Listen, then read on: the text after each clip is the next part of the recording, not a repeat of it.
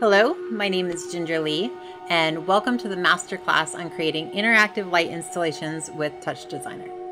Just to share a little bit about my background before we jump in, I am an interactive and audiovisual experience designer, and I come from a background of working with creative coding, doing a lot of audiovisual work, working with cymatics, and I'm highly interested in real-time data, working with different sensors and exploring the connection between the human behavior and biological processes and the world around us, tapping into invisible data and information and finding ways to make that unique experiences and multi-sensory experiences enhance the way that we experience the world around us using technology in different ways.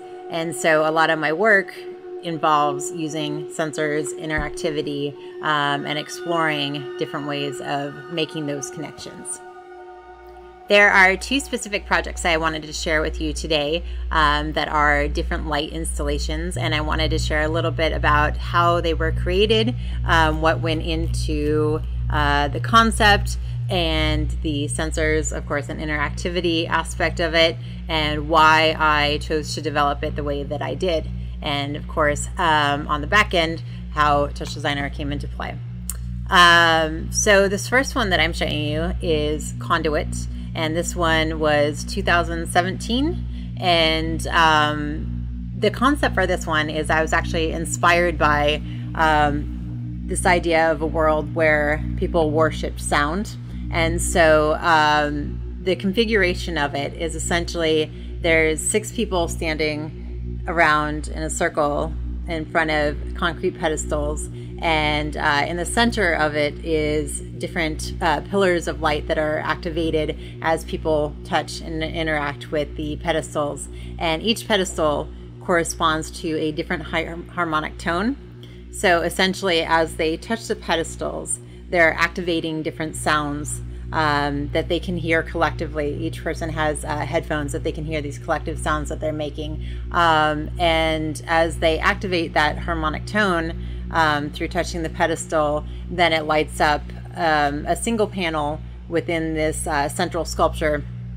And the etched symbol on the sculpture represents or corresponds to the relative frequency that they are activating. So for example, if they're activating the fundamental harmonic tone, then it is a single hexagonal form. And then if they're activating the second one, for every 2 wave cycles that one goes through, the fundamental goes through 1 wave cycle. So it's tied into the mathematics of the sound as well, and exploring the psychoacoustics of the sound with the way that the audio was created as well, and basically modulating the sounds to create almost this hypnotic state when all the different tones are activated, and you can try and separate them. So focusing on the interaction aspect of it, and the concept, and the way that the reason that I chose to create it the way that I did. So the technical aspect of it, it's based on completing a circle. So there's a wire that goes to the base of each concrete pedestal, which is the beginning of the circuit, right? So it uses an Arduino as the main controller aspect of it. There's a wire that goes to the base of the concrete pedestal, and then travels up through, the current travels up through the concrete pedestal. And so to complete the circuit, an individual has to touch the pedestal, which then continues the circuit through their body, and then it actually continues on through the headphones, and then back to the Arduino to connect the circuit. So with this particular interactive experience, I didn't want people to have to focus on touching the pedestal and then also touching something else, because then that would force them to be taken away from the experience and focus more on, why am I holding this? Why am I holding this? And it would kind of lose that magic sense that I wanted to create of activating through just touching this pure concrete pedestal. So what I did was I sewed conductive thread around the headphones that they were placing on. So when they placed the headphones on their ears, then that continued the circuit without them even realizing that that's what they were doing. So they only had to focus on touching the pedestal and activating one aspect of it, and then it would complete the circuit when they put on the headphones and continue on throughout. What that also allowed to happen was that people could experiment with then touching each other's hands and continuing and building a circuit in different ways, and creating more complex interaction and bridging out from just the initial touching the pedestal, but then they could build this collective experience through touching each other's hands and building a more complex conductive network throughout that experience. The second one that I wanted to share with you is a more recent experience, actually one of the most recent ones I have worked on, which is introspection. And this was a light installation that was most recently at a month-long event called Dazzling Nights in Orlando at Lou Gardens. I mentioned I'm interested in exploring biological processes. So for this one, I was interested in having the installation embody a person's heartbeat. And so when they interacted with a heartbeat sensor, then the lights would then in real time pulse with their heartbeat and translate it into pulses of light. And so this was the second version of the installation, which is completely different structure and been redesigned to exactly what I wanted to originally create. So with the structure, it's actually very loosely inspired by the idea of essentially a person's rib cage, because it's all revolving around the heartbeat.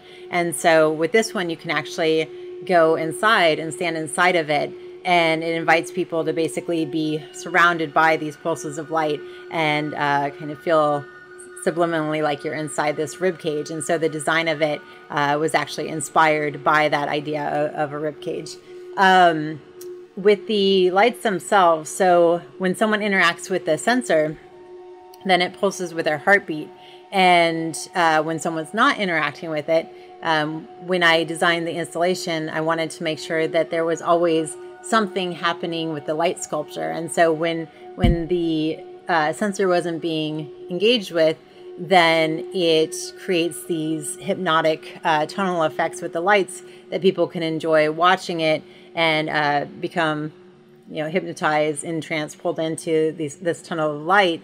And then when somebody interacts with the sensor, then it switches over and it actually pulses blue so that it's responding to somebody's heartbeat. And these blue pulses of light emanate out from the center of the light sculpture. So when we get into the Touchdesigner part of the masterclass, we're going to talk about the technical aspects and setting up the interactive experience, how to get data from different sensors and controllers, and how to send all that information to control different parameters of the lights and the colors and animations, and how to output that through DMX ArtNet to control the lights.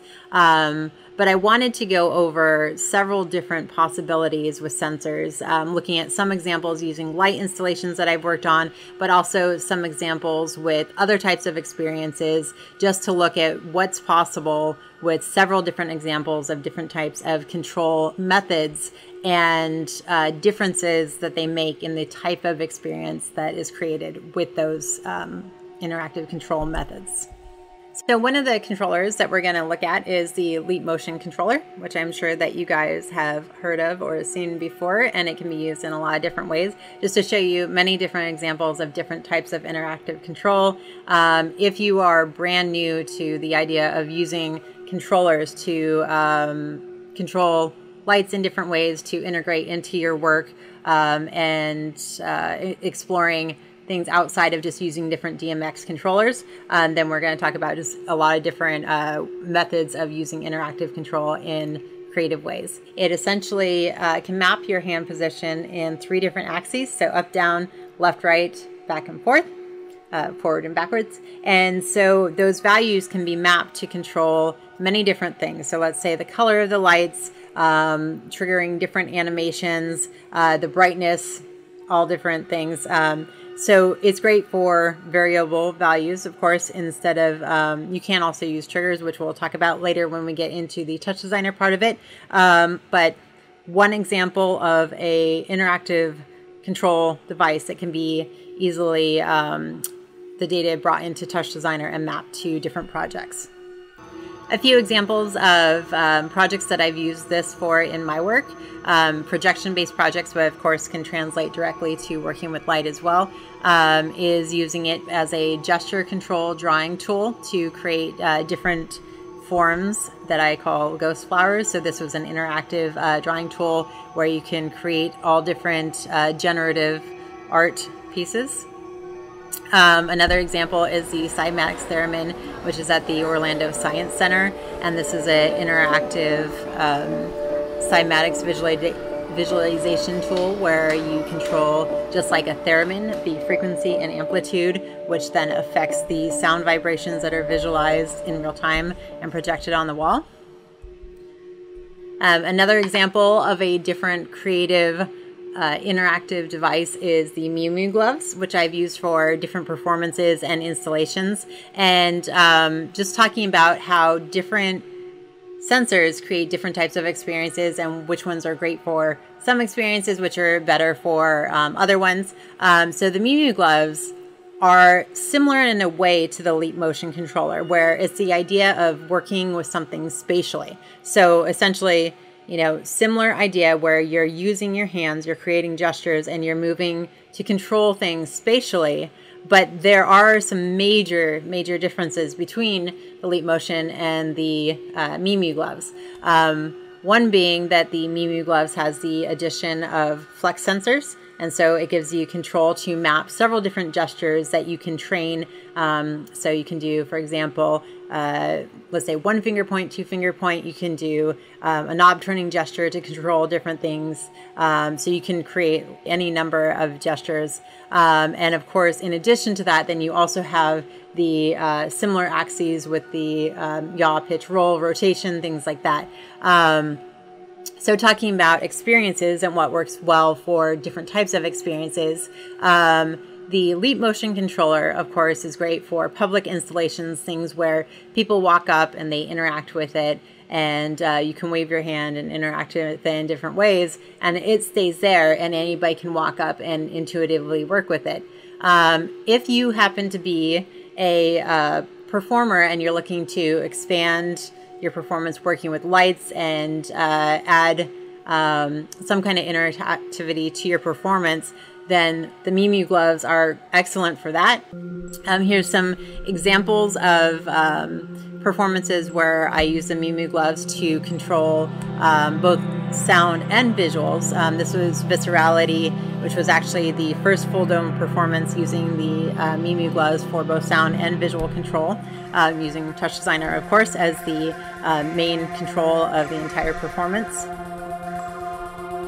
And another example, which I'm going to show you how to integrate with Touchdesigner, is using something like TouchOSC to build custom interfaces where you can control any number of things, building out the interface to be anything that you want it to be, and then sending that data to control things in Touchdesigner. So it could be an iPad that you're using to control interactive elements of the light installation, or building out any number of things, which is touch activated. So of course, if you wanted to have something that people walk up and they interact with, then that's a possibility. When I did a separate performance at Art Tech House, which is vast, I did incorporate TouchOSC interface in addition to working with the gloves, because in giving some tips and tricks on thinking about what sensors to work with and what sensors work best, I learned from doing Viscerality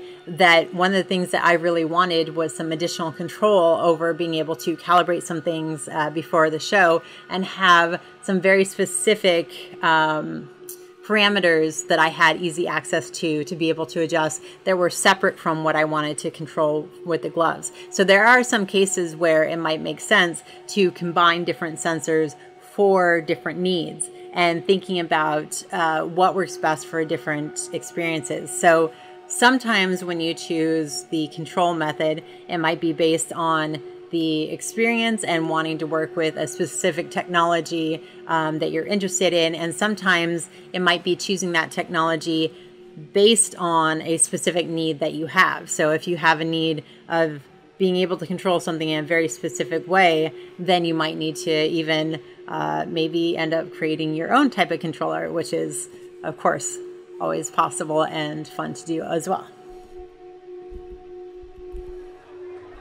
Another example of a controller that, again, I'm very interested in biological processes and tapping into things like using our brain waves to control different things and being able to visualize the process, what's happening in our minds and brain-computer interfaces. So this is an installation that I did, Cymorph, that was at Snap Gallery in Orlando, and it was up for 2 months. So some considerations to think about when working with different sensors is asking questions like, how long is the installation going to be up? What do I want the interaction to be like? Are people going to be, is it intuitive? So can people walk up and understand how to interact with it right away? Or is there a learning curve? And if there is a learning curve, is that enjoyable to the experience? And is that really the experience that you want to create? So with this, there were a lot of considerations that went into it. I wanted to create something that was very intuitive and people could walk up and understand how to put on the EEG headset and understand how it worked. And I also wanted it to be able to work for anybody that put it on without having to spend a lot of time essentially calibrating it for every single person. And so there was a lot of thought that went into being able to create that experience that I just described. And so with EEG headsets, obviously, and brain-computer interfacing, there are a lot of different options and a lot of more clinical-oriented EEG scalp that you've probably seen that do have higher resolution and give you a lot more data. But something like that for a installation where you're going to have lots of people trading off and working with different with the sensor in different ways can be a bit cumbersome. So sometimes it's a trade-off trying to figure out what type of sensor you want to use that gives you the amount of data that you want, but is also, it fits with all of the other criteria that you have to create the optimized experience. And this is last year before things got shut down. I was working on a project that I was going to present using the EEG headset to control the lights in different ways. And so this is a quick shot from that.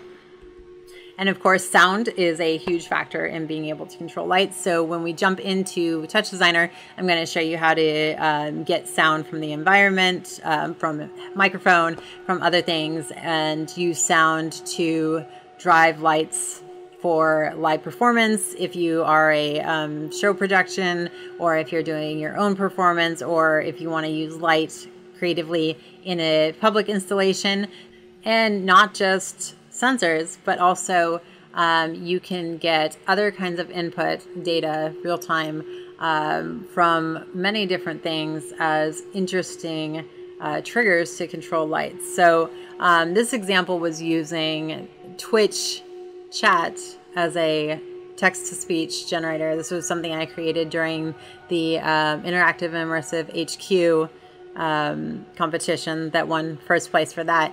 And so in this example, I'm grabbing the text from the audience and then translating that to speech and then using that to then mix into audio in Ableton.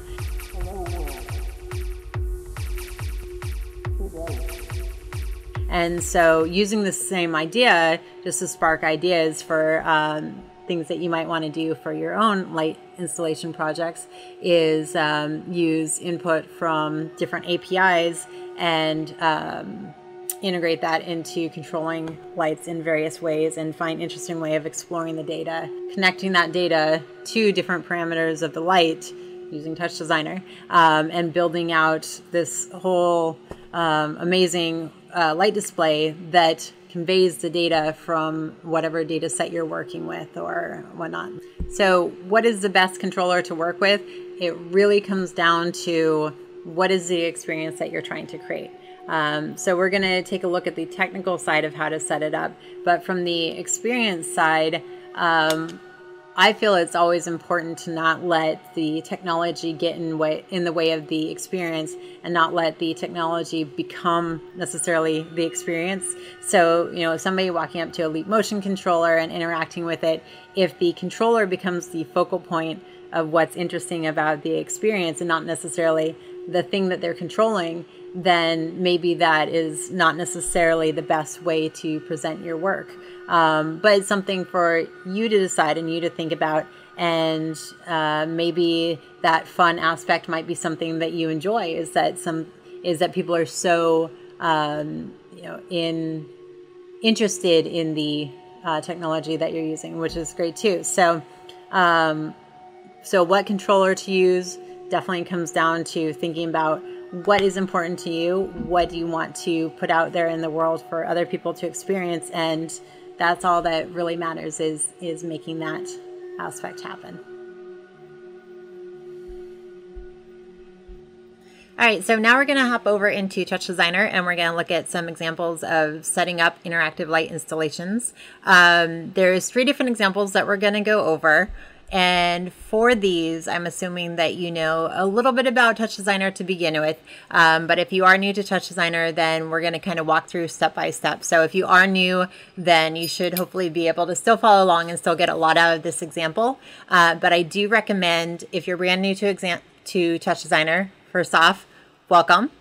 Second of all, I highly recommend watching some beginner tutorials and checking out some things along with this, just to make sure that everything makes sense if you have any questions. But I am going to go step by step, so hopefully in following along, then all of this should make a lot of sense, even if you are fairly new to Touchdesigner. So the examples that we're going to go over today is starting with essentially the basic setup that you need for controlling lights in Touchdesigner. And so we're going to walk through all of the essentials that you need for communicating with light fixtures, setting up the DMX, configuring your universes, things like that. And the second example that we're going to be looking at is the exact same idea, but configuring it very differently so that you start to organize your network in a different way, so that it makes sense if you're working with a team, and you can start to organize and compartmentalize different aspects of the project. And finally, we're going to jump into, of course, the fun side of interactive control, working with different sensors, getting data input into Touchdesigner, so then you can start taking that data and mapping that to control lights in fun, interesting, different ways for installations, light performance, different projects that you'll be working on. And this one here is actually controlling the lights behind me. So when we get to that part, then you'll get to see a live example of what the control is doing to lights behind me. So let's jump into the first example here. Before we dive into this container, if you're new to the idea of basically setting up custom parameters in Touchdesigner, what we're looking at here is a base that contains, I'll show you really quick, different operators inside of it. So if we go up to the top level here, I have, if you right click and customize component, I've set up custom parameters that I have assigned here, and then that way I can reference those parameters when we are deeper inside of the network, and be able to hand enter in, basically hand code the information that I'm going to be needing. This is one way of organizing your information and passing information around network. We'll talk about a few others, but we're going to be referencing this a lot. So I just wanted to point that out before we jump into the container, that this is what we're going to be working with. Or I'm sorry, the base. I should specify base, not container, because they are two different things. All right, so let's go ahead and jump inside our base here. And just an overview, as I mentioned, we're going to be looking at organizing our project a completely different way in the next example. So in this one, everything is all on the same level. In Touchdesigner, one of the great things about it is that you can organize your network pretty much any way that you want that makes sense for that project. So with this first example, in taking our first look at the essentials of setting up a lighting project, everything is on the same level so that we can see an overview of everything that we're working with. And I'm going to walk you through all of the operators without maybe some of the confusion of having too many things embedded and jumping in and out of different layers. Okay, so let's go ahead and jump into our first operator here, which is our line SOP. And just a quick note, if you double click, this is how you access all of your operators in Touchdesigner. So the different colors are the different families. Okay. So for our line SOP, essentially when we set up this first operator here, this is going to represent what's going to be our LED strip. So when we set up our line SOP here, what we want to do is essentially use this to emulate the LED strips that we're going to be programming. So with our line SOP, we have a parameter number of points, and you can see it's referencing our parent par num LEDs. So that's, as I mentioned here, something that I, custom parameter that I created so that I can change this number and it will change this as I update that information. So I can reuse this for different projects as I change the LED strips that I'm working with. So we're going to have that parameter equal to the number of LEDs that we're using for each strip. Our copy SOP is going to essentially copy that LED strip the number of times that we have for each strip. So if we have 10 strips, then we're going to reference it as, in this case, I have 12 strips and also 12 universes. So it's referencing that, and it's going to make duplicates to match the number of strips that I need in my setup. Okay. And it's always good to end our network with a null. That's just really good practice, so that you'll see that a lot in the network is just ending everything with a null. It's just really clean. And in case I need to add anything in between, it's a good idea to just have that null on the end. Finally, and I added a note, by the way, if you're going through this project, I added a note on what each section is doing, just a little quick cheat sheet. So in this section, what we're doing is we're using a SOP2 to get the positional data from our LED strips. And so we have multiple LED strips that we've set up here, and we are using our SOP2 to get the X, Y, and Z positional data of every single point in those strips. Now, when I mention points, I've actually turned on, if we zoom way in, you can see all these tiny numbers here. And the way that you get those to show up, because those are important numbers, if you right click, you can go to display options, and turning this number on will show you the individual points on each of those line SOPs that we created. So actually, if I go back here, let's go ahead and just do it to this one too. Display options, and you can see it turns it on there. And the reason that we want to do that is because that shows us the index of the points as it's going through each of the points on the line SOP, which is going to correspond to our channel data. So we need to use this to make sure that this matches the order that we want to be able to send out the data to our LEDs. Because if that order is different, then you might have, let's say you're trying to send a pattern equally across all the lights, then it might actually be flipped if the order is not correct and corresponding to how they're wired up in your physical project. Okay. So then we have our positional data. The next thing that we want to do is our top two is referencing our image information that we're going to be using the TX, TY, TZ, so our positional data from the points. Essentially, those are going to be used to sample this image based on this information here. So wherever those points are, that's going to be our sample data that's going to sample the incoming image, and that's what our top two is doing. So for this part here, essentially, this trio here is controlling our speed for our ramp. We're using a very simple ramp here as our example, but this can be anything. It can be a movie file. It can be any image that comes in. So basically this doesn't have to be a ramp. It can be any image, and we'll get to several examples on that in just a bit, but we're going to use a ramp for this example. So for the ramp, we have the speed moving, and you can see that our channel data is moving here.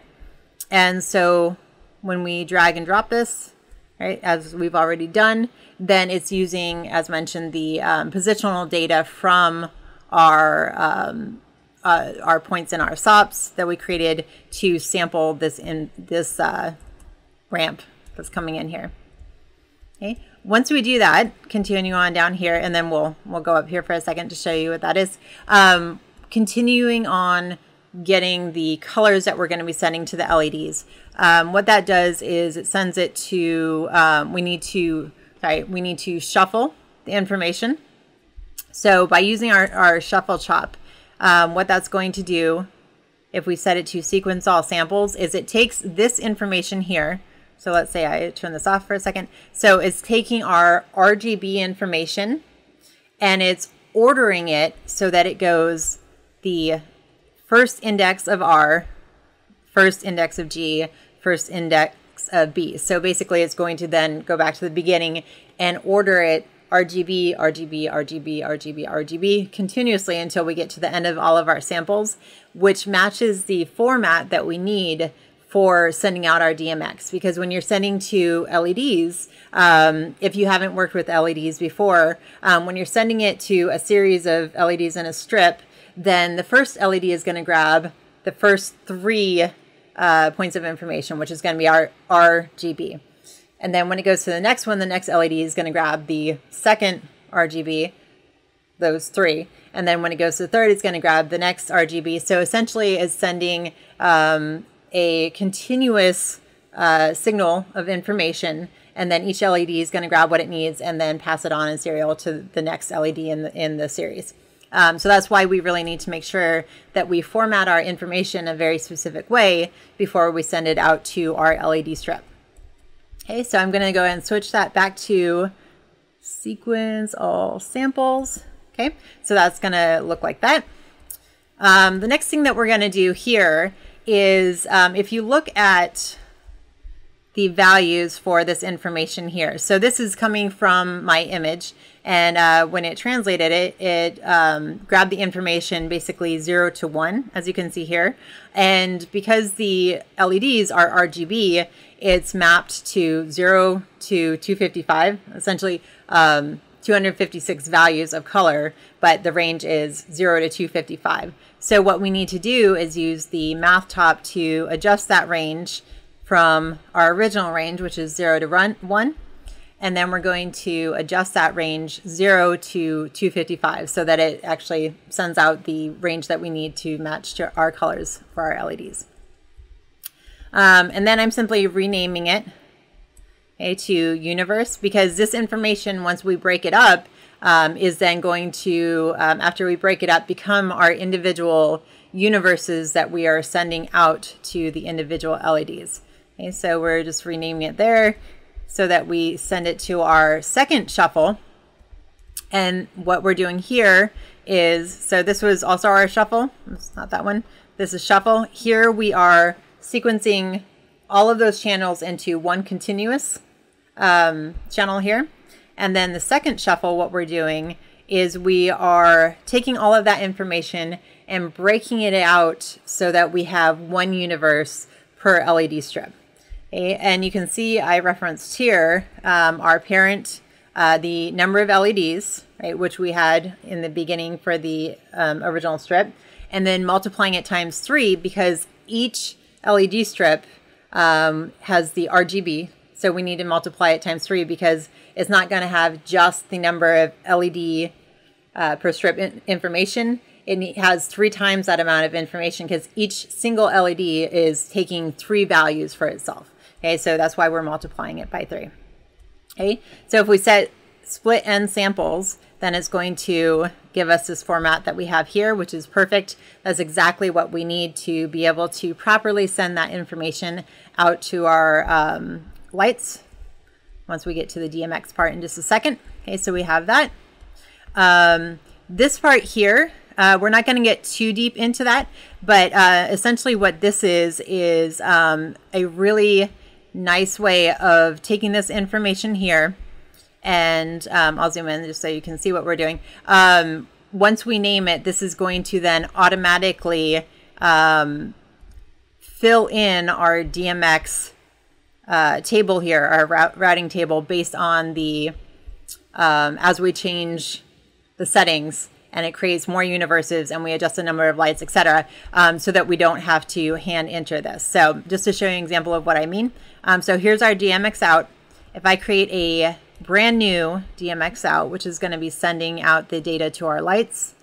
So DMX, is our alphabet, DMX out.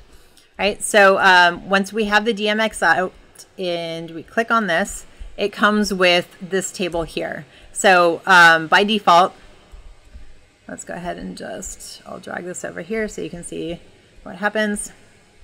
So this is actually a great starting point, so I can walk you through this. So when I drag it, you can see that automatically this looks completely different than all this nice formatting that we did over here. So this is not going to do us very much good, because this is exactly what we want, and this is not what we want. And it's a really easy fix, but we do need to fix it. So when we have this, the first thing that I want to do is change to packet per channel, because we've gone through all that formatting, but every single universe is a single channel. So I do want to set it to packet per channel so that every single channel is sending out per universe. So change that, and now we're looking pretty good. But you can see that this doesn't automatically fill in. So that's why we have all of this down here, so that it automatically fills in for us. But that's not necessarily a bad thing, because we can, of course, since this is a table, and we've worked with tables before, if you've used Touchdesigner, you've probably worked with tables. So if you change exact dimensions and turn it on, then it's going to give you these rows and columns down here. And so we did do it automatically here, but you can see the formatting that we need is essentially the channel is going to be the name of the channel that we created, and then we're telling it where we want to go in terms of assigning the universes. So in this particular example, for the channel, I would put universe 0. Right? I'm not going to type all this out, but I would type universe 0.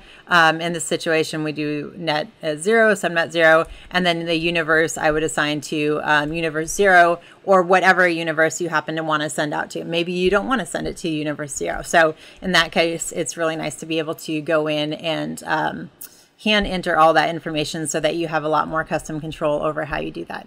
While we are here, there's a lot of things, because this is basically the essential part of being able to communicate with the lights, right? So we're going to spend a bit of time talking about the different properties of the DMX out. So once we configure this information here, which we have already set up in the other one, what we want do is, for this example, for the interface, there's some of them that come automatically, like if you're working with the NTEC USB Pro, which we're not going to be using today, but that's automatically there.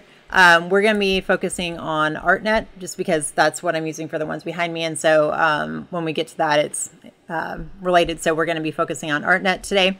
But if you do use any of like the NTEC or any of these others, then that is an option there. But we're going to just use ArtNet as the example today. So we have our packet per sample. DMX routing table is, of course, referencing this one here. You can change that as we've done in the other one. So you can create your own routing table and just replace that one. For the network is the important one. So the network address, you want to basically have the network address of your ArtNet controller. So for this one, to show you, so you have your net address and then local address. So this is going to be communicating, in this case, over Ethernet with the controller.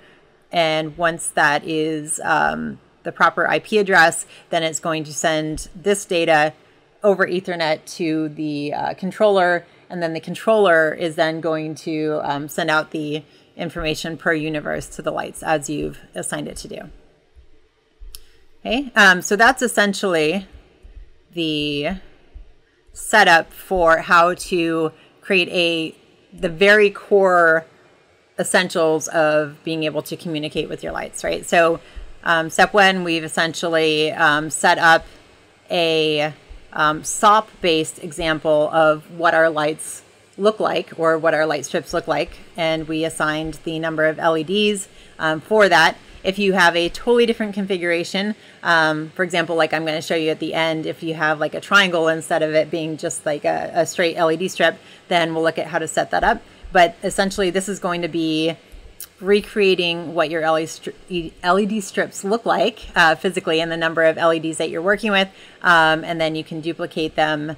And then if you do have, for example, an LED wall, you can use a grid. So you could do something like this and work with a grid SOP instead of doing the line. Let's see, so you could set the rows. Let's do view, not view, sorry, display options, right? And this, okay, so you can see that basically it has all of the points similar to what we just did, and then you could break it up differently. Sometimes it's easier to work with the individual strips than it is to set it up this way. Totally up to you, but just letting you know, it is an option. If you have an LED wall and you wanted to break it up that way, you could. And so finally, let's take a look at basically creating a preview of what our LED colors are going to look like after we create that mapping of the colors to the pixel values of the LEDs. Okay, so the next part, the visualization that I mentioned, is essentially we're going to use the position data that we got from the LEDs that we set up here. So we're going to take our position data and we're going to take our RGB data and we're going to combine those. Okay, so all that we're doing is using a merge to just combine those values together. And then this is our null that I mentioned. So always good to finish with a null just in case you need to add anything else here. It's just really good practice. And what we're doing from there is we're using our geo.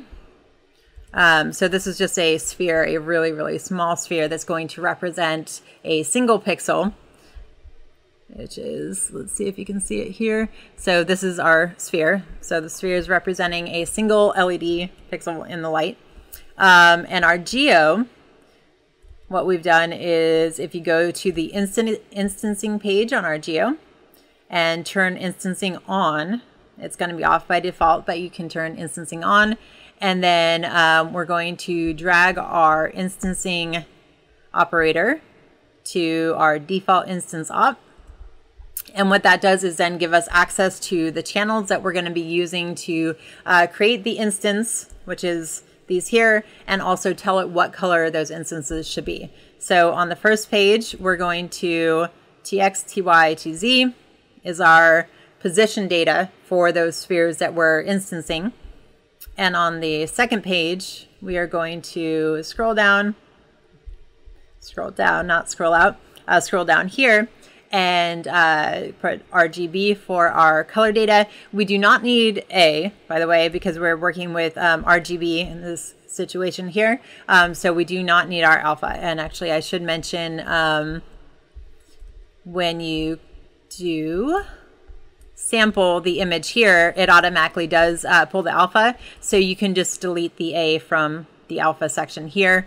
So for example, by default, when you create it, it's going to have the alpha. And you can just delete that, and then it's going to remove that channel information from that operator. Okay. So once we do the instancing, then it creates our instances based on the information that we gave it. And we now have a visualization of the sampled information in what it will look like for our LED strips that we've created. So this is a really nice preview of what it's going to look like if we actually set up our LED strips exactly as they are here. just to show you that it is live, of course. So if we change our ramp, let's say to something else, you can see that as I'm doing that, that it is adjusting this information here. Let's do some weird colors. So if we change those colors here, then you can see that it does update our preview. And so we can get a good idea of what the physical installation is going to look like, if this is accurate to how we're going to set it up in the physical installation. All right, so that is the core setup for being able to create a image that we're going to be sampling the colors, setting up the physical example with the SOPs of what the LED strips are going to look like, and then creating the previs. So now we're going to start jumping into getting a little bit more organized with the project, working in different ways with that idea. And then of course we're going to jump into the interactive part and working with controllers and sensors and doing a lot of other fun stuff. So if we jump down to the second example, this is the exact same project that we just walked through. So the exact same as this here. Everything that is inside of this here is also the same as here, but broken up in a very different way. So this is how I like to work. This is more my project style here.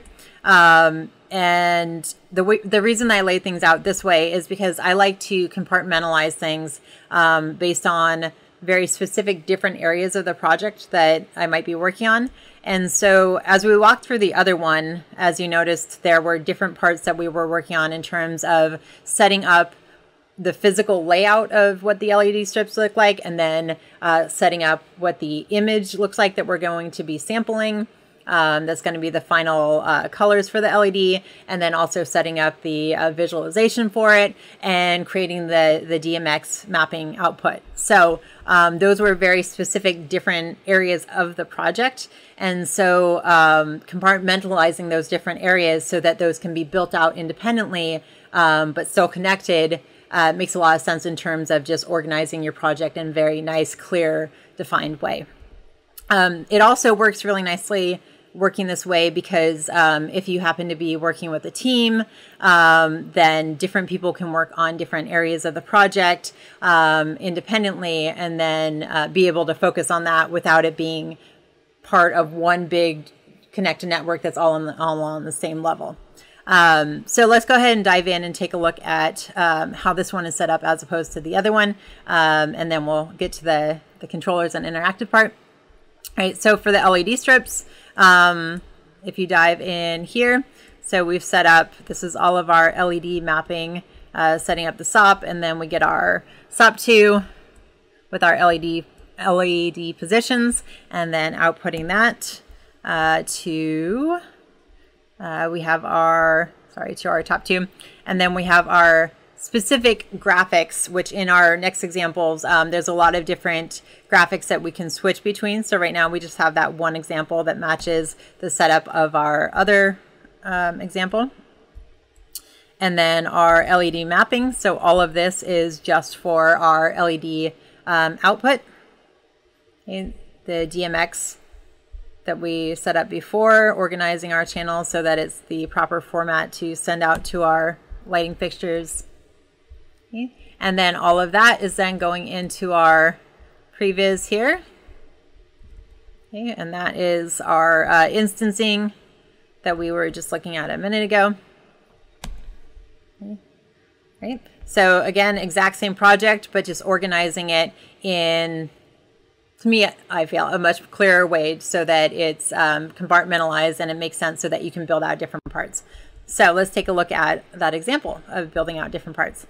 So for this next one, getting into talking about the control parts of it, now that we've talked about the essentials that go into building the project, now we can start to talk about how to essentially work with controllers, sensors, different interactive methods that then becomes a control for the colors, for the animations, for different aspects of the lighting programming.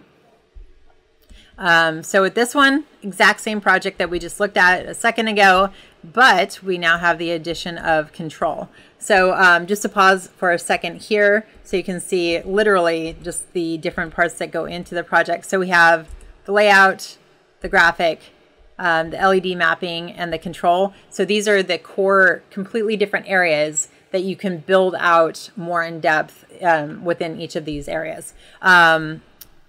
So if we dive into the control part, so here's where we're going to start focusing on the technical aspect of working with different different controllers and bringing that data in real time to be able to control different interesting behaviors with the lights, changing colors, and changing animation, and pretty much anything that you want to control with the lights that you can dream of. So if we go to the leap motion, let's go ahead and dive in. And with this one, you'll see, so I kind of broke this out into different containers for the different examples that we're going to be going over today. And so for these different examples, normally for a project, I of course would not be using all of these control methods within the same project. So I just wanted to clarify that all of these are for the examples that I'm showing you today. So for a project, you might not necessarily want to have or have use for having a leap motion and a OSC input and a MIDI controller and audio input and countless other things. So just to clarify, for this example, all of these are in here for examples and not necessarily as part of all one project that you would want to have all of these controllers working together. But maybe you do. Maybe it would be fun. But I'll leave that up to you. So for the leap motion, if we zoom in here, Touchdesigner makes it really intuitive and easy to get the incoming data from the leap motion, which makes it really nice. So I'm going to actually just kind of start from scratch over on the side here. So if you double click and then you go to the channel operators and you can go to the leap motion operator, and you do need to install the latest SDK, which is really easy to do. You just go to the website, and so with this, actually, the reason that mine isn't coming up right now, actually I should just jump over here.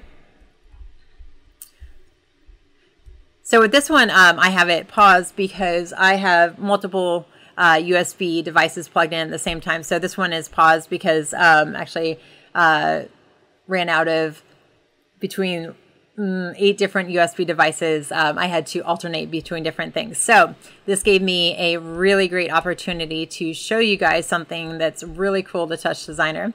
And that is that if I have Touchdesigner working on a separate computer and I wanted to connect that computer and the data from that version of Touchdesigner to this other computer that I'm working on, then what I can do is use a touch out on that version of Touchdesigner and a touch in on the version of Touchdesigner that I want to receive the data in, and that will give me the opportunity to bring in the data from that other computer. So just to give you an example of what I'm talking about. So without that, I have this paused, which is the lock button there. When I had it plugged into my computer directly, then I was getting all this information, and it was, I could select the channels that I wanted to using the select here, and then basically focus on the information that I want from that. But there are lots of opportunities where maybe you are working with multiple computers and you do need to connect the data in different ways. Then you can use the touch in. So leap motion here is actually right now connected to a totally different computer, and I can then interact with it, and the touch out on that computer is sending the information to this touch in. The only thing that you need to do to get that to work is to set the address to the computer that you are communicating with and make sure that you are connected on the same port, and then voila. the information is sending over the network directly to this computer. So it does work out really nice, and that gave me opportunity to show that little trick to you guys. And it doesn't need to be a separate computer. You can actually send information between different instances of Touchdesigner on the same computer. So there's lots of different ways that you can use that to send information between Touchdesigner in different ways. Okay. So to show you an example of using that, let me go ahead and open our visualizer here. Okay, so this is the visualizer that's controlling the lights behind me. And so for the leap motion, what I'm doing is, let's take a step back for a second here, is inside the controller, we have all of these different possible outputs, right? So I have my leap motion here, and I've isolated the data that I want to get from the leap motion, right? So in this case, for a simple example, I'm just using the X, Y, and Z position data. Right? Okay, so the X, Y, and Z data. And then in my graphic base, I am pulling in all that different information. So in this case, I have my leap controller information coming in. And I used a math to essentially adjust the values to be the range that I need to control the parameter that I want. And in this case, I'm using it to control, let's see, if we jump inside the ramp, I have different ramp visuals that I can switch between. And so with the leap motion controller, can see that I am controlling, let's see, running out of real estate here. Let's scale this down. I have that value mapped to control the phase of it, and also controlling the period, which completely changes the effect, right? So right now, so this is the preview, and if I switch it, so the leap motion controller is controlling the parameters of this visualization. Okay. So as I move my hand, the left and right is controlling the period, and the up and down is controlling the phase of it. Okay. And I have these different ramps. Okay, so I set up basically different visualizations with the ramp, which is going to a switch. And for this example, just to show you different inputs, I have those controlled by, right now, my keyboard input. You could also set up different, if you have different visualizations that you want to switch between, you could also use a MIDI controller, anything that has basically different number type input. So for this, the keyboard works really well because then you have 0 through 9 that you can just assign to different things. If you have a MIDI controller, then you can set up different visualizations that are triggered by different button presses or different input from the MIDI controller. So we'll take a look at also using the MIDI controller for that type of input. So just to show you how I have it set up here. Sorry if anyone's photosensitive.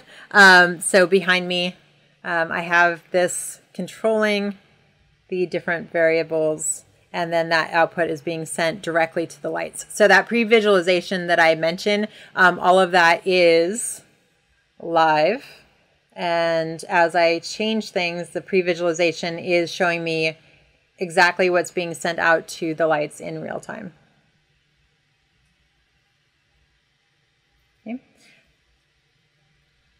I could do this all day long. All right, so going on to the next example of input. Let's go back to, we're going to look at the graphics more in depth in just a second.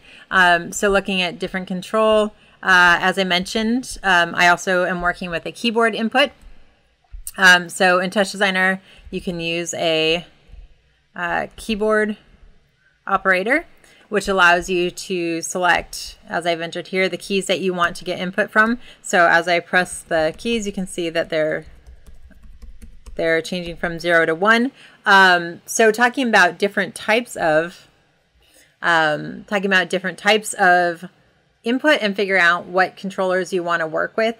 This is a really great example of discussing the different types of input. So with this, you can see how it's changing from 0 to 1. So that's obviously acting as a trigger. So anything that is either off or on is essentially a trigger, right? So it's either turning something on or off, 0 or 1. It's on or off. It's nothing in between. There's no variable value between 0 or 1. So it's acting as a trigger value. So controllers like the keyboard or MIDI controller that you just press a button and it's on or off work great for things where you do need to have control be switching different things. So it's an on and off type control. If you're trying to change the color of something, for example, just talking about different ways of setting it up, the on and off type control, or something like this with the keyboard where you have different numbers. So we have 0 through 9. This would work great for if you have set up 9 colors that you want to switch between. So you've already assigned those 9 colors and you wanted to switch between them. But if you wanted to smoothly, say, translate between the color spectrum and change the hue of something very smoothly, as opposed to it's either one of these 9 values I pre-selected. But if you want to change smoothly between the hue, then having a trigger is not going to allow you to do that very nicely. So that's why it's really good to think about what kind of things you want to be able to do with your installation or with your interactive light experience, anything that you're controlling. Think about the kind of things that you want to be able to do and think if you need a trigger type control or if you need something that has a variable value that can actually control something within the range of 0 to 1 or remapping that to whatever value that you want. So it gives you more flexibility. So that's, for example, because we were just working with the leap motion. So that variable value that we talked about, the leap motion is an example of that. And so if we have our movement here, we can, of course, change the value range to be anything that we want it to be, but this is not acting as a trigger. It's acting as a smooth translation within this number space that we're working with. And so if I'm controlling, in this situation, the hue of the lights, then this can smoothly navigate across that color spectrum by moving my hand up and down or left and right, however I program it to do so. So it's a totally different type of control. With the leap motion, you can also, I don't have it set up in this example, but you can also do different gestures, like a pinch, for example. So in that case, you could use that as a trigger kind of activation, because that would be on or off. You're either pinching or you're not pinching. You're either doing the gesture or not doing the gesture. And then once you do that pinch, then maybe that means that, okay, when I'm pinching and then I do this motion, then I want to control this specifically. And then when I'm not pinching, then that means that I'm controlling this other parameter instead of doing that. So you can use that to kind of activate very specific parameters. And then within that, you're controlling those values. So then the next example that we're going to look at, sorry, did not want to add that. The next example that we're going to look at is working with OSC messages. And I use OSC all the time because basically what it is a communication protocol that allows you to send configured messages, very specific format, between different softwares, between controllers, communicating wirelessly. There's a lot of different times when you might end up using OSC to send messages back and forth and send messages into Touchdesigner. So definitely something that I use all the time. And I think it's super important to be covered in any sort of interactive experience workshop. So looking at the example for OSC, it's actually really, really easy to set up if you've never worked with it. So the way that it works is essentially you have something sending the message and something receiving the message, and they simply need to be on the same network and agree on the same port that they're communicating on, right? So, and few notes on that. If you have something using the same port, of course, it's going to then tie up that port and it's going to block it. So you just need to make sure that whatever port they're communicating on, don't reuse that port for anything else, because it will block the communication. Another important note before we get to the example, super important, is if you're using Touchdesigner for sending OSC messages, just make sure that your computer, your firewall isn't blocking those messages, because if you start to use it and you can't figure out why it's not working, and it should absolutely work, that can be one of the #1 things that people forget to check, is just whatever software you're using, always make sure that all of the software involved in communicating. So if you have Ableton sending to Touchdesigner, or another machine sending to Touchdesigner, just make sure that there's no firewalls anywhere in that setup that are blocking the communication of sending that data to Touchdesigner. So with that being said, it's actually really easy to set up in Touchdesigner working with OSC messages. In this particular case, as our first example, I am not even leaving Touchdesigner. Essentially, I'm sending the LFO information directly into our OSC out. And we are, as you can see, network address is localhost. That means that it's staying on this machine. I'm not even going out on the network. I'm simply on the same machine. So OSC out is sending that channel data directly to the OSC in. All right, so the OSC in, as you can see, network port 9000, network port 9000. They're on the same network, same port, so they are communicating wonderfully and sending from this one, OSC out, to OSC in. So these are connected.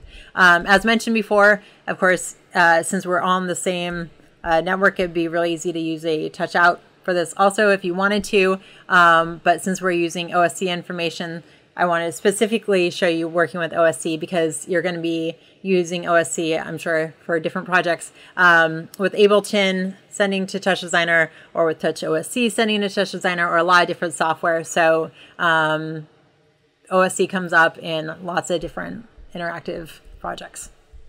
The other example down here is actually using a software called Touch OSC that I want to show you guys, which is great for if you want to create just really nice custom interfaces to control anything within Touchdesigner, or control your lighting installations. Let's say that you want to calibrate stuff, being able to just quickly, on your iPad or on your phone or whatever it happens to be, and then you can communicate directly with Touchdesigner using whatever interface you set up, right? So, sorry, my phone is a little bit better, not so much. Anyway, so my phone here, this is a really super quick example that I set up in Touch OSC, which has its own editor where you can build out all these different sliders, all these different push buttons, anything that you want. This 2-axis slider here, right? So you can essentially build out any interface that you want. And then what that does is then it sends OSC messages based on however you name them and configure them. And then essentially set up the network and the port that we talked about.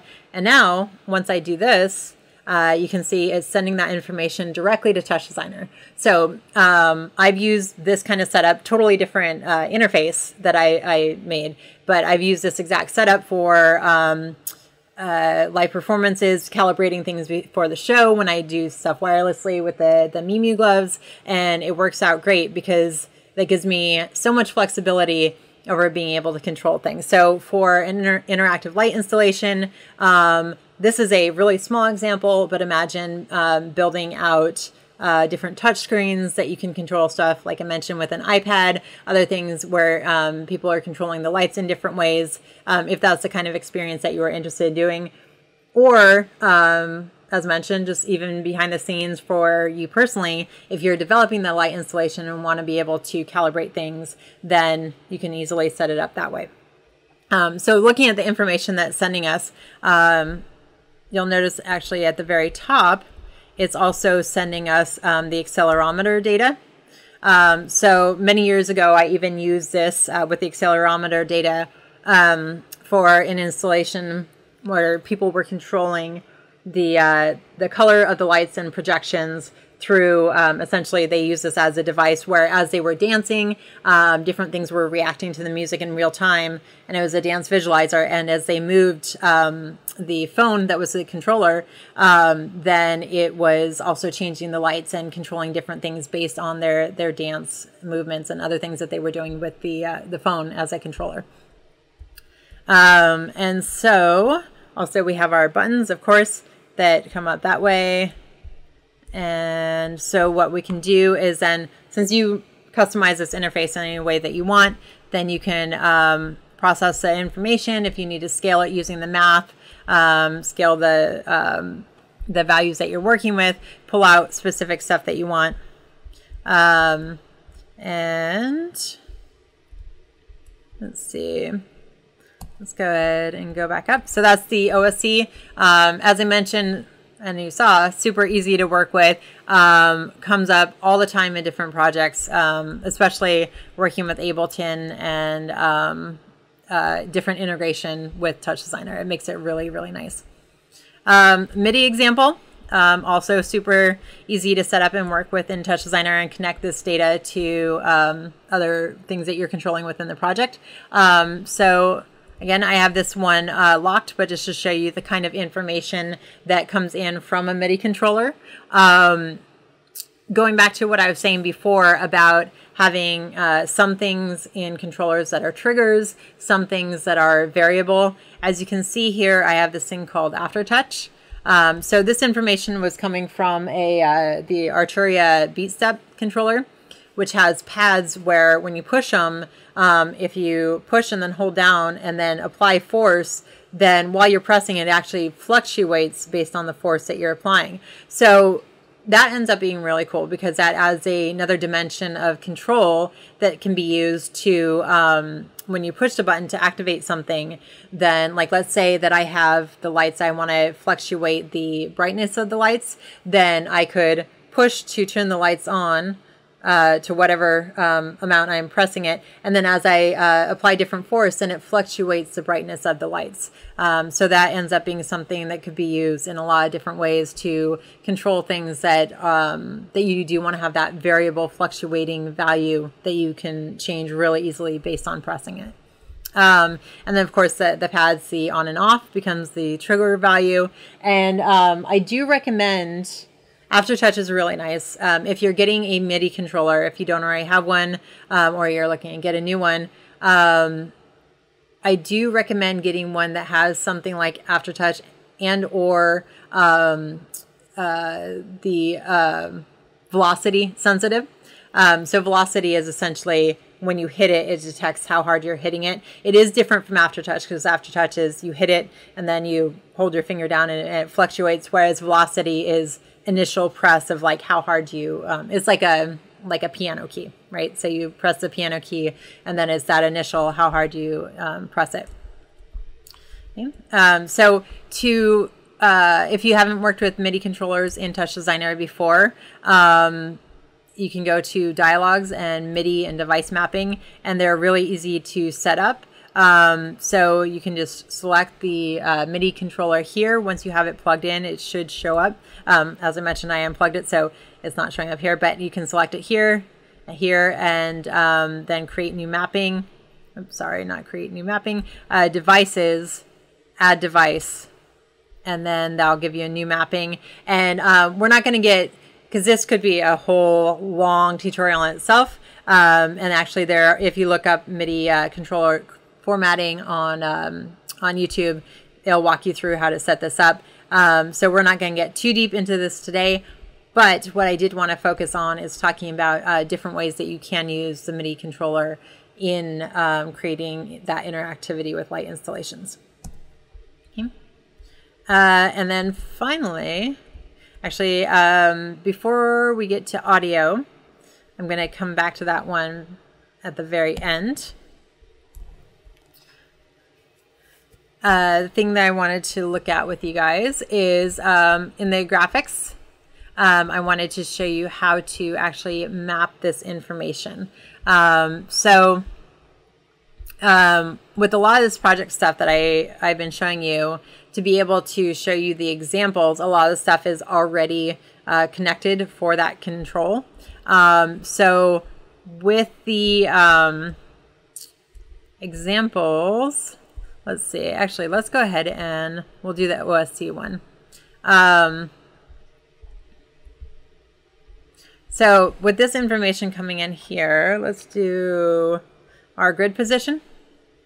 0 to 1, perfect. Okay, so if you are new to Touchdesigner, I just wanted to give you a really quick example of how you map stuff together, right? So we have the incoming data, we have the variable that we want to control, but how do we actually make those two the same thing? How do we have one thing control the other? So just wanted to show you an example of doing that in Touchdesigner because it's super easy, but it's essential to know, and it basically is the core of everything that we're doing, is basically mapping one thing to be able to control the parameter of another behavior.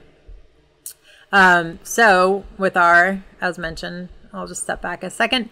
So I'm using the select to grab the data from our Touch OSC, which is coming in our control section. And in our, we have our null, because that's a good thing to do. Remember, is have the null at the end. So with our grid position, what I'm going to do is set up the grid position 1, which is going from 0 to 1, which is exactly what we want. I'm going to set up the grid position 1 to control our brightness level, which I currently had previously mapped to something else. So I'm just going to go ahead and turn that off back to the hard-coded value. So what I'm going to do is, and there's different ways to do this, I'm going to press the plus sign. And in this example, we're going to essentially export the value of this to control our brightness parameter. So I'm going to click the plus sign. That's going to expose our value here. Click, hold, and just drag it over. And once it has the plus sign, can let go. And we're going to export chop. Okay. And that's all there is. So you can see it says null OSC grid position 1, which is that there. Okay, so if we go over here, so now when I change it, you can see that it is changing that. And as I mentioned, that this is controlling the lights behind me. So this switch has these different inputs coming into it. So right now it's pulling from my ramp, and I can change that to the switch here, and then can control my lights. Okay. And this is part of the audio example that we'll get to in just a second. One of the other things that I wanted to show you guys is an approach to setting up different parameters and being able to basically isolate the parameters that you want to be able to control and how those are matched up with the incoming data. And what I mean by that is, so we have with our ramp, actually I'm going to create a brand new one from scratch just to start from the beginning. So I'm going to go ahead and create a base. Okay. And so let's say that inside of that base, I build out this whole project. So let's say that we have a, don't need to hold up my phone anymore. So let's say inside here that we have our, let's go ahead and just create a constant color. Okay. So we have that. And let's say that we want to be able to change this color value here. So what I like to be able to do is, let's say we have other operators. Actually, to create a different example, let's, so that we can add more operators after it. Let's go ahead and add a movie file in top. Movie file in. And let's add from our, these are images that Touchdesigner gives you automatically. So let's do this one. Okay. So let's say that I was mapping this image to the lights, and let's say I wanted to do some effects on it, like a level. Okay. And let's maybe flip it. Never know, why not? Just adding things for an example. And anything else that we want to do? Yeah, let's do like a HSV adjust, right? Which is going to let us change the color of it. Let's add the up the saturation a bit, so you can really see that color. All right, and then so then this is going out to our lights once we connect it up there. So one way that I like to work is to think about different parameters that I want to be able to have control over. And so once you build out this network, you can essentially, if you click this so that you can see the level above it, as well as this one here. So here we have our base. So, right, this is the level up from this one. And starting to organize things that we want to be able to control inside the network. So we have our movie file. Let's also do, oops, too far up. So with our level, let's say that I want to be able to control the brightness. That sounds good.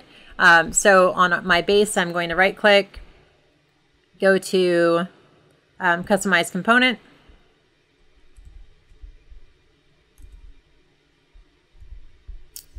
And for the page, I'm going to create a new page. I always call it custom, add page. And you can see that it added that page for me there. And then let's say, so this is the level that I want to be able to adjust. So I'm going to create a new parameter called level. This is a float value. So I can change that to float and add that. Okay, so it is now, if you click off of it and click back, I now have a value called level. Let's say that I have this flip that I want to change the flip X. So this is going to be an integer because it's either 0 or 1, right? So you can see if I flip that to on, changes to 1, switch it off and it goes to 0. So for this, I'm going to add flip, and let's see, sorry, so that was an integer. Add parameter, and one more, the HSV adjust. Let's just do the hue offset, right? So we'll call this hue offset. And this one I think is, yeah, it's an integer. It has a much larger range, but it is an integer. So int, that's good, and hue. One thing that's really nice is within this mapping, you can change the range.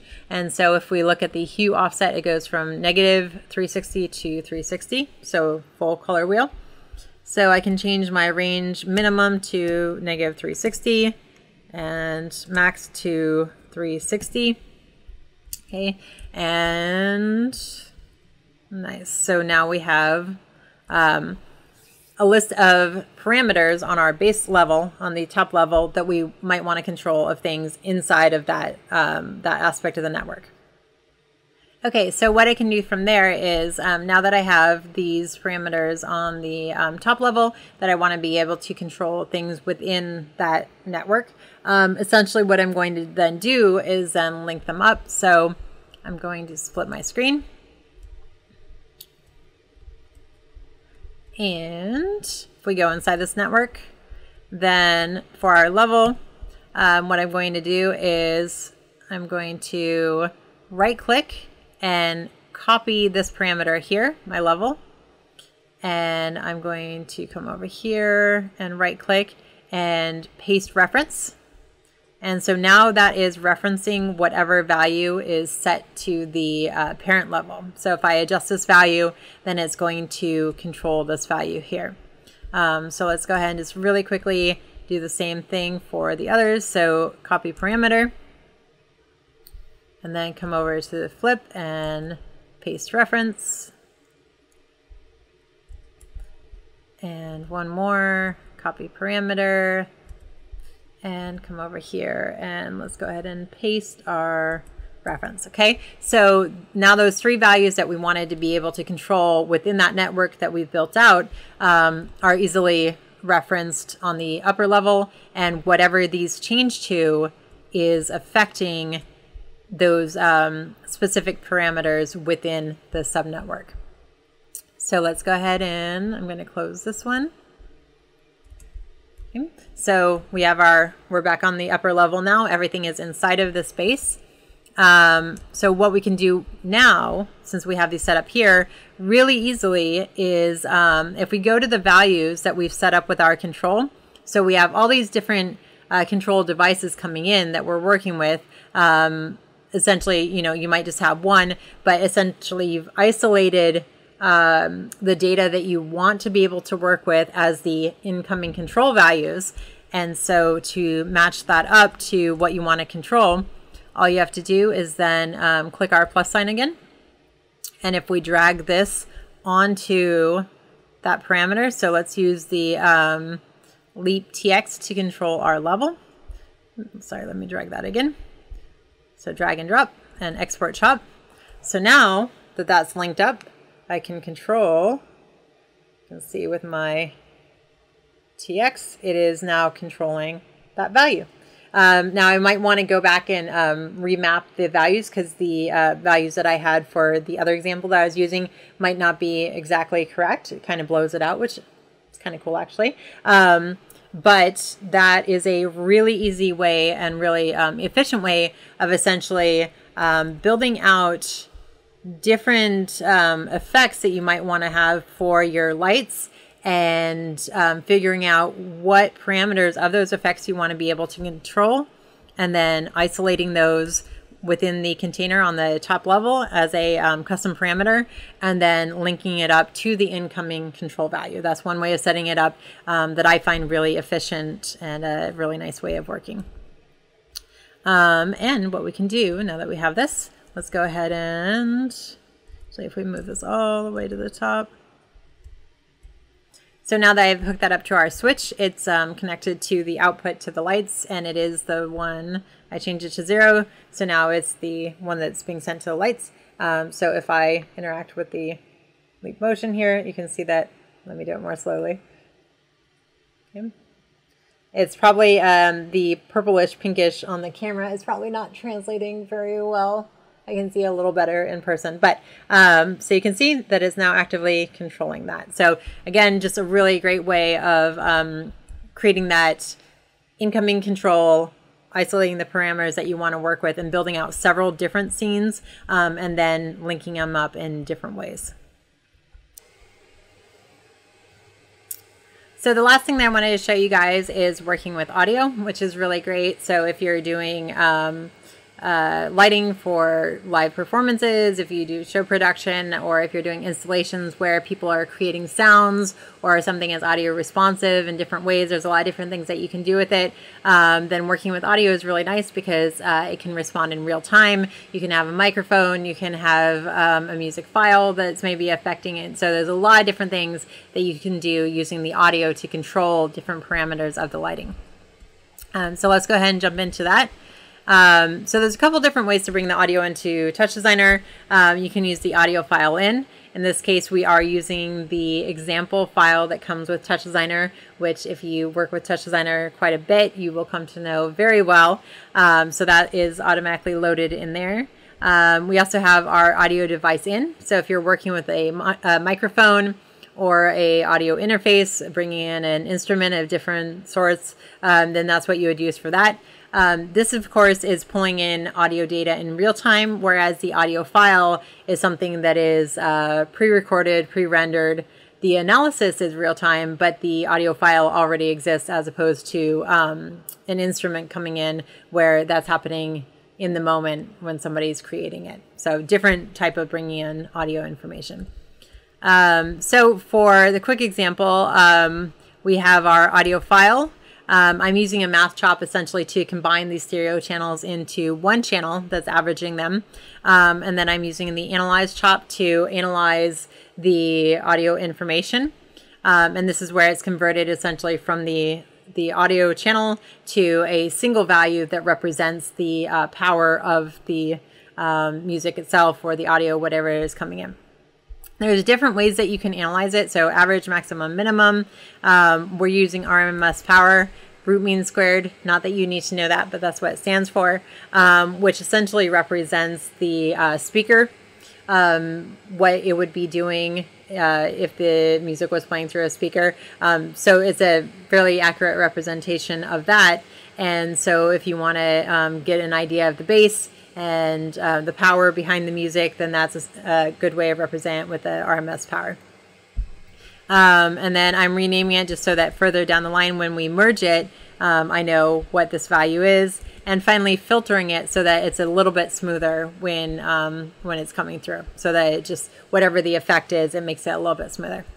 The other thing that I wanted to show you guys, so this is a really simple way of getting a single value from the audio to play, to control things. There's also within Touchdesigner this audio analysis container that's already, this tool that's already there, that I've dropped in for you guys to explore. So this actually, it is pretty nice for breaking things out into the kick snare rhythm, different parameters that are pretty essential in pulling out different components of a song. So it is pretty nice that it's already done that for you. There are a lot of times when you might want to just create your own. In Touchdesigner, it's really nice to have that ability to just custom create all of your own tools from scratch. So for this example, I put this here because it's a really great tool to play around with, to do some different stuff. But of course, don't be afraid to just create your own from scratch. So with the audio analysis, we're going to put a null at the end so that we can see the outcoming information from that. So we have our low, mid, high, kick, snare, drum, etc., all of that. And then I'm merging it with the value that we had before, just so that I have those all in one operator together. And then I'm sending that out and up to our, again, to our graphic container. So I'm pulling that information in here. So we have our audio analysis, and then we can, just like I showed you with the example before, then easily map that to control these parameters that we've already set up to receive that mapping to be controlled by those values. So what I've done for this example here is essentially set up two different shapes, so that one shape is being triggered by the kick drum, I believe I set up. Let's see. Snare, sorry. So the circle is being activated by the snare, and the square, the border alpha, is being activated by the kick detection. Now to retract, sorry, my statement. Of course, I didn't set this up inside the container like we did previously. These are on the top level, but you could, of course, build this out exactly like we did before, and then build out several other different layers and have them respond in different ways. Maybe set up downstream where it's affecting. Actually, you could just do the color here, so you don't need to set up that downstream. If you have things where it's only a few operators, it's sometimes nice to not have to put it inside of a container and have a container, or I should say a base, have a base with one operator inside of it or two operators inside of it, because then you're diving for no reason sometimes. But if you wanted to create a base and put these inside of it and then build it out and do more complex effects, then that's exactly how you do that, is the example that I showed before, and then put the control values up on top and make it super easy to link those up. Cool. So I hope that, I know we kind of went over a lot of examples rather quickly. I wanted to show you guys a lot of different stuff today, and we did focus a lot on the technical side of things, and spanning a lot of different types of control. So we talked about working with OSC input. We talked about working with audio. But the last thing that I wanted to show you guys is how to create a custom interface so that you can, once you have all this stuff set up, you can actually control things with a custom interface within Touchdesigner. So the way that you build out a custom interface in Touchdesigner, you'll notice that I kept saying container by accident and correcting myself because they are two different things. They both act as kind of compartments for putting other things inside of them. But the container is something very specific, where the container is for UI elements, whereas a base is not for UI elements. So if you double click and go to the very first tab, and then go to container instead of base, container, and then container inside of it, then you can build out different UI elements. Like, for example, let's just go ahead and quickly, I'm going to add a button and a slider and some other things, and you can add more more unique UI elements if you go to dialogues and go to where my palette browser and go to UI, and then you have all these different UI elements that you can add. So pop menu, radio list, simple list, all these different things that you can add. Go to basic widgets, you have button, just to show you an example, drag some of these over, and you can configure these in so many different ways. So anything you could dream of building out interface-wise in Touchdesigner or UI-wise, it makes it really easy to do either through these widgets that they've created or just creating your own. You have full flexibility to build anything you could possibly imagine. So to show you an example of that, this is a UI that I built out to explore different controls for introspection.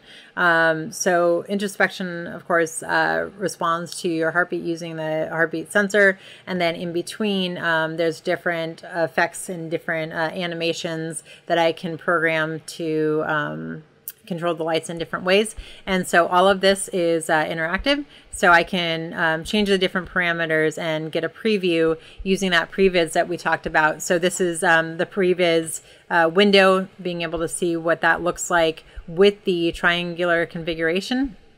And I can affect those. And all of these are interactive, so as I click on them, then it's going to change those. And then this is a side preview of what it looks like. So this is a front preview, this is a side preview of the triangles lined up with all 8 of them, seeing what it looks like from different angles. And also this is live, so as I'm testing and changing all these things, of course, then it would send out to lights so that I can test all this out in real time and see what it looks like on the lights and figure out what effects I like, and then use that to do the custom programming for those effects. Cool. So I hope that you guys got a lot out of this class, learning the basic setups and then learning how to configure the network depending on what makes sense for your project. Get some tips on working with different sensors and how to bring that data into Touchdesigner. And then finally being able to customize different interfaces to be able to build that interactive interface and test out and control things from within Touchdesigner, and be able to fully customize every aspect of the project. So